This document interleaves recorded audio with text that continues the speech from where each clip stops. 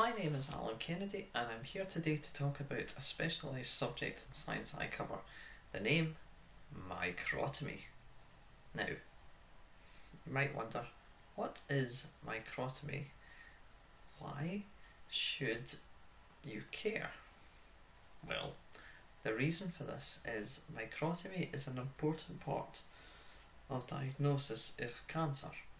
Now, in my own profession, microtomy is used to cut tissue blocks. Now, I will cover that in a different topic, but basically, the tissue has been impregnated into a small wax block. This wax block will then be placed into the microtome. I will either stand or sit and turn the microtome.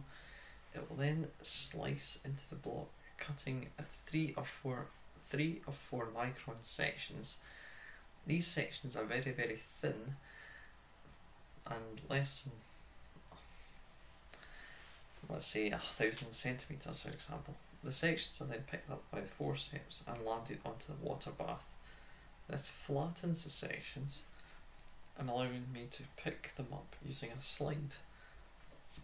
So once I've picked them up on the slide, the section I place into a small rack and it is then placed onto an automatic staining machine, and this stains up with a hemotoxin and eosin stain, which I will again cover in my next talk.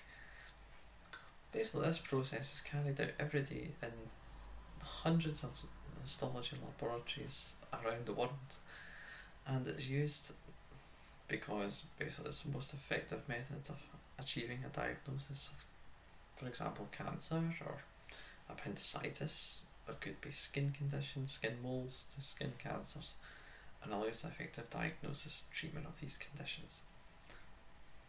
Thank you for listening. My name is Alan Kennedy again, and I hope you'll enjoy the other talks I'll be performing.